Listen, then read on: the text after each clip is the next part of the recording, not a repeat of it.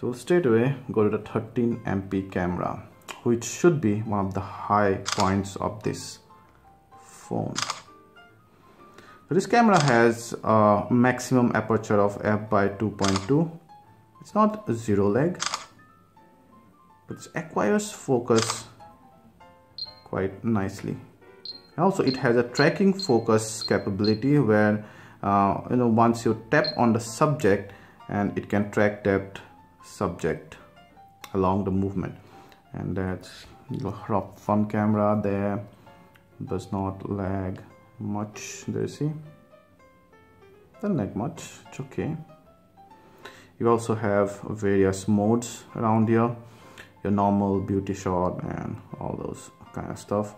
And then lots and lots of settings here. You have many manual settings, like you see auto tracking, picture quality, of course, time lapse, and video frame rate. And there you go. So here, one interesting to know is that if you if you want to shoot in high frame rate, which I'm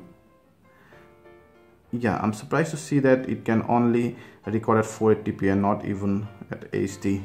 So that's something you need to take care of. Metering and some of the other things, white balance and stuff. We check the image and video quality. They are very crisp and detailed under enough light. Even when you zoom in considerably, perfectly printable. The saturation is slightly on the higher side, but I think that's okay.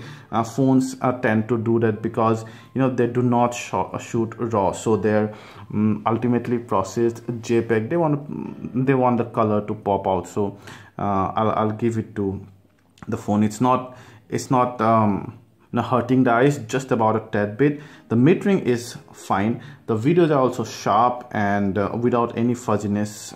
On the edges, slightly towards the softer side. On the low light, well, it shows noise, but that too quite decent. So overall, I see the camera is very